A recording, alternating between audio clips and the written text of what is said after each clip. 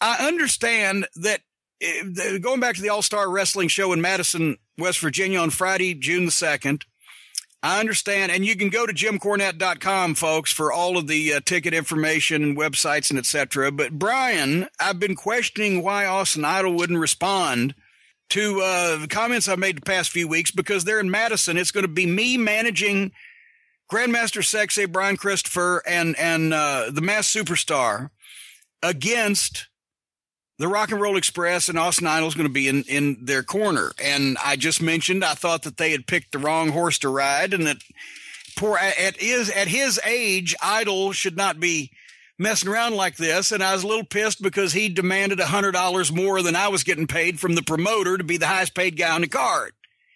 And I understand now that he has actually said something about this, and it tried to explain himself. I have a recording here that we made the other day when we were recording the show, after we were done recording the show. And I just want to preface this once again by saying, Jim, I'm not taking any sides. I don't really appreciate being stuck in the middle here, but I'm not taking sides. But see, here's the thing. That's part of the problem, because it's not like you're stuck in the middle, Brian. You should be over here on this side. And you know, if you're not with us, well, nevertheless, let's hear what he has to say. Hey everyone, this is the great Brian Last. I am here right now with the Universal Hearthrob Austin Idol, right after we have taped this week's episode of Austin Idol Live, which of course is available every Tuesday on iTunes, Stitcher, and at austinidolpod.com. And Austin, I know you don't have a lot of time in your schedule to listen to wrestling podcasts and hear different things that are being said about contemporary wrestling and classic wrestling, but I did send you a video that was on the YouTube playlist. It's at tinyurl.com/cornyyoutube, and it was from last week's Jim Cornette Experience, and it's Jim Cornette having a few words about this encounter, I guess, that's coming up in West Virginia, and I would like to get your take on what was said and what you're thinking right now. Well, you know, Brian, this is just weird, okay? I mean, life is weird, but this is just weird, man, because I know Jim had said something prior to what was on the YouTube, I believe, and what he said was what really struck me was that purportedly, I had gone behind his back and negotiated $100 more than he's making for this event, June the 2nd, Madison, West Virginia. Gary Damron is the promoter, and I heard it, but I just whatever, you know. I kind of thought I thought he was kidding. I mean, I thought it was a rib, so I didn't really pay any attention to it. But the second one, where he got personal. And it was almost like, gosh, Jim, what's the matter with you, man? I mean, yeah, it's like he's throwing a hissy fit or something. But, you know, I let the first one go, but I feel like, you know, yeah, okay, I'm going to respond to this thing. But here's the deal. Here's the real deal. He's not telling the truth. He's not telling the truth about this, because what actually happened, I mean, this event has been in place for quite some time. And it was actually I guess 3 weeks ago, maybe, whatever, Gary Damron, promoter, All-Star Wrestling, he called me and he said, Austin, I had a call from Jim Cornette. And he said, it just kind of struck me. It kind of caught me off guard, but I want to tell you what he said. And he called me and he asked me how much that I'm paying you for the night in Madison, West Virginia. And I told him that, well, that's confidential, classified information, and I can't tell you, Jim. I mean, that's between Idol and myself. And Gary said he really got indignant and got testy and everything and hung up on him. Yeah. So a couple of days later, I get another call from Gary, and he said, Austin, after Cornette hung up on me, he's texting me every day. He's calling me and leaving me messages every day that he's demanding to know how much money I'm paying you. And he's threatening that if I don't tell him, he may come up with an excuse not to be there. And I said, okay, Gary, let's just try this. Okay. I said, for goodness sakes, for whatever you do not tell him how much I'm really making. Don't tell him what I'm making, because right now, if he thinks it's $100 more and he finds out what I'm really making, he's going to go ballistic. So just do this. Just tell him you're paying me $100 more, and it's for road expenses, even though I'm flying in, some food, some whatever, miscellaneous. I said, certainly he'll understand that. I mean, he's going to understand that. It's $100. Just tell him that's why you're giving me $100 more, but don't tell him what you're really paying me. Well, I guess Jim didn't go away. And he comes back with this YouTube rant. And man, it's like, dude, what is wrong with you? I mean, he's like an amateur. And I know Jim, and I like Jim. I mean, I'm not saying I don't like Jim Cornette. I know him and I like him. But man, he goes on this rant and he talks about Ricky and Robert, the Rock and Roll Express, whom I'm managing that night, how they've, chosen the wrong horse to ride on, and Demolition Axe and Brian Christopher, that he's managing them, but the more I listen, I played it back a couple of times. I really wanted to make sure I'm hearing what I'm hearing. But the thing of it is that the Rock and Roll Express, they've chosen the right horse. I mean, I'm a Triple Crown winner, man. I'm Kentucky Derby, Preakness, Belmont Stakes, all wrapped up into one. They're riding the right horse, whereas Cornette's people, his tag team, they've opted to ride a jackass. I mean, they really, because he's acting like a jackass. They're riding a jackass. Rock and Roll Express is riding a thoroughbred. When you call him a thoroughbred, he performs, man. He's got those blinders on. He's going to do the deal, man. He's going to do the race. You call him a jackass, he haws and he kicks. So there's a difference there. And then Cornette talks about, Idol's on Medicare, whatever the case may be. You got to be kidding. I give you an example. He mentioned that we saw each other at, I think it was the Charlotte Fan Fest a couple years ago. I had a line of people. I mean, I had a long line of people, and out the door that I was signing autographs for and taking photo ops for, long line of people. And, I just happened to kind of look up for a second, and I saw some guys, I don't know, 25 yards away, 20 yards away at a table, just kind of standing there all alone. And I asked one of my security people, I said, who's that guy over there? And the security guy said, you're kidding, right? And I said, no, I'm serious. Who is that? He said, that's Jim Cornette. And I said, are you serious? And the guy said, yeah, that's Jim Cornette. And I thought to myself, oh my God, what happened to him? Man, is he aged. I mean, I didn't even recognize him when I saw him. He had nobody at his table. I got a line out the door. So I called time out to the fans or say, guys, do me a favor. Just sit tight for a second. I want to go say hello to my long-lost friend, Jim Cornette. I went over there, said hi to him, shook his hand, talked to him just for a couple of seconds, walked away, and came back and continued signing autographs and taking pictures. But, man, it left a lasting impression on me. I said, boy, I don't know what I know what he's not doing to be in that kind of condition. I mean, he even admitted it when he was a guest on Austin Idol Live podcast, because I asked him, I said, how you doing? Are you taking care of yourself? No, not really. I'm doing a little better, I think he said, but no, not really.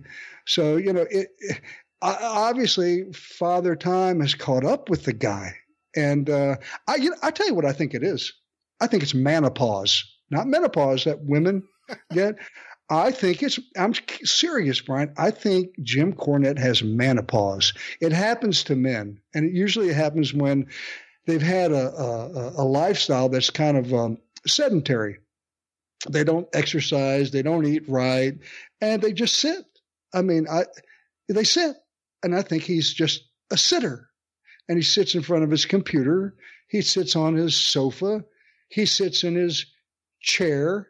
his Lazy Boy chair, which I think Lazy Boy would be very smart to come out with a new chair. And instead of calling it the Lazy Boy, call it the Lazy Jim. Call it the Lazy Jim. He's sitting in his chairs. He ain't doing nothing, but now he's running his mouth. It's like he's got diarrhea of the mouth. And I don't know why he's doing this, but he is. But, I have a solution for that diarrhea of his big fat mouth. And I'm looking at it right now, and it's a big right fist. And I think if I shove it in his mouth and down his throat, that might do the trick. And I don't want that to happen. But based on what I'm hearing from him, there's going to be a problem on June the 2nd in Madison, West Virginia. I mean, he said it. We're going to have a problem. Well, he's going to have a problem. I'm not going to have a problem. What am I going to do? Back down from Jim Cornette with his little goofy tennis racket? You got to be kidding me. I mean, he talked about me living in obscurity and dying to be recognized. I said, listen, here's the thing, Brian. I mean, he's been doing the same thing basically all his life in the wrestling business. I mean, he relies on going to these events to make a living. Now, I'm not knocking that, but I am a risk taker. I knew when I wanted to get out of the wrestling business. I wanted to do other things in my life. I didn't want to just be pigeonholed to doing the same thing over and over and over, because when you're doing that, you ain't growing. You're not growing at all. So, I did real estate 15, 20 years, had a great run, got a fantastic pizza restaurant in downtown Greenville, Vic's Pizza. So, I mean, I moved on. I mean, you can, on any given day, if I just happen to be in Vic's Pizza and I'm hardly ever there, I mean, you see the mayor come in, shake my hand. Hey, Austin, how you doing? So, I mean, as far as knowing people, man, I mean, I know everybody in this town, and this is a rock and roll town. We got 100 restaurants just on Main Street. So I don't need to have my ego stoked like Cornette does to go to these events. Just have someone come to me. Hi, Jim. How are you? Hi, Jimmy. Can I have your order? I don't need that. I mean, Brian, I hardly ever do an event. Hardly ever. And I get opportunities, but I don't have to do them. I mean, I don't have to do them. I think he has to do them to survive. I don't. I mean, I don't. If somebody, the reason I'm doing the one in Madison, West Virginia, is because Gary Damron, he reached out to me, and I love what he's doing as an independent promotion. He's doing a phenomenal job. And I said, this is something I want to go ahead and be part of. I didn't have to do it, though. I could have said, thanks for asking, Gary, but no thanks. I'm busy. But I decided to do it. And plus, I get a chance to see the rock and roll again. And I thought at the time, Cornette, but things have changed. I mean, obviously, things have changed with Cornette and myself. So as far as I'm concerned, he can take it as far as he wants to take it. I don't care. However he wants to take it, whatever. But it may not be a good night for him, because he's going to find out that I'm in shape, baby. I'm in tip-top physical condition, and I'm in tip-top mental condition. So I think if he tries to get cute, and he wears this little party dress, and with his little spiked high heels, what he needs to wear, he needs to wear some really top quality track shoes. Yeah, he does, because he's going to be doing a lot of running. So that'll, run your mouth. And you better run. I mean, I'm not kidding about this. I'm serious about it. He better wear some track shoes, because if I get any kind of flack from him, I'll chase him up the aisles. I'll chase him to the concession stand. I'll chase him into the parking lot.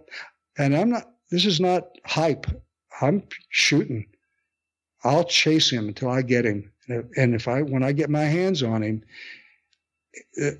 he'll be begging, please forgive me. I'm sorry. Mr. Idol. Yeah, there you go. Well, there it is. The comments of Austin Idol. As I've said before, this puts me in a very uncomfortable situation. Two of my great friends, two of the people I work with on a weekly basis, having this issue, but I guess we'll see how things turn out in Madison, West Virginia. I know exactly how things are going to turn out. And let me explain. Brian, obviously, he paid you a large sum of money to sit there and let him talk to me that way without you defending me, your friend of so many years. That's the thought I'm going to take right now. But I agree one thing. I'm not going to need track shoes, by the way, because I'm going to use my regular shoes because the hover rounds don't have settings past 15 miles an hour. So I think I'm going to be good. But just so you know, Brian, Gary Damron, the promoter of All-Star Wrestling, is the one that spilled the beans because he slipped up when he was whining at me about how much this event was costing him more than he thought because of the star power that he has on it with all those big stars, but also that Idol made this ridiculous demand that he be the highest paid, blah, blah, blah. And then he realized what he had said. So he slipped up. But I didn't tell him that I was going to stand him up. I'm definitely going to be there. I'm not going to stand him up at all because I want to see the look on Austin Idol's face when he flops, because he's turned this whole thing around where I said that he was tired of being in obscurity while down there, slinging pizza dough, while that I was on an international tour and I was being seen on WWE Hall of Fame telecasts, etc. And he was down there with, flour up to his crotch. And so that he wanted to try to come back and have this hurrah. And he thought that he was the star that he used to be, which he used to be a huge star. I was a huge Austin Idol fan. I've said this many times. But he's trying to revisit that. And now he's tried to turn that all around and swerve everybody's head around. And I'm not going to take a lot of time on this. It's just because it's so ridiculous. It's like we'll talk about Donald Trump, but the line of people in Charlotte wasn't for people to get his autograph. It was people waiting to give him CPR in turns because they were blowing up, and he still wasn't coming back around when he climbed that flight of stairs. And nobody could really, after that, could get away from his table if they did want his autograph because he kept nodding off in the middle in between Austin and Idol. And I will admit that he said one thing correct in that I am a sitter. I'm a sitter. I like to sit. I sit on top of furniture made out of broken down wrestlers that I've knocked out with a tennis racket or stepped over to get to the top or on the way up. And it won't be a problem to sit on just another guy who, I hate it when these stories come out like this, where they come back for the one hurrah and it ends bad. But he was right. There is going to be a problem, in Madison on June 2nd. And I will admit this, he is a risk taker. He's taking a risk coming to Madison, not even just in the match if Brian Christopher gets mad for what he's done and said about Jerry Lawler, who's Brian Christopher's father, but also, he's taking a risk, just the travel alone, a man that age, for heaven's sake. Can I say? And anybody who eats his pizza is taking a risk too, by the way, from what I've heard down there from the health department. But that's just he trying to protect people. May I say something, Jim? I think there's something important to note here. Again, trying to stay objective, not take sides here, but it's important to note that you can hear more from Austin Idol every Tuesday on Austin Idol Live. No, available at austinidolpod.com. No, you are not plugging his fucking podcast here on my program after all those things he just said. austinidolpod.com. Oh, for God's sake. Do you not plug it? No, you are not plugging that podcast. It might be his only source of income coming up. He talks about me having to do things, and I've just talked about taking the rest of the year off the road. And he's talking about me having to do things. This might be his only source of income, because at least after, with both of his eyes closed up and one of his ears hanging off his fucking face, he can still be on an audio podcast. Well, I forgot. Shit, he's not going to sound the same way when we knock his dentures out. He lost his teeth about 20 years ago. He can't plug his podcast.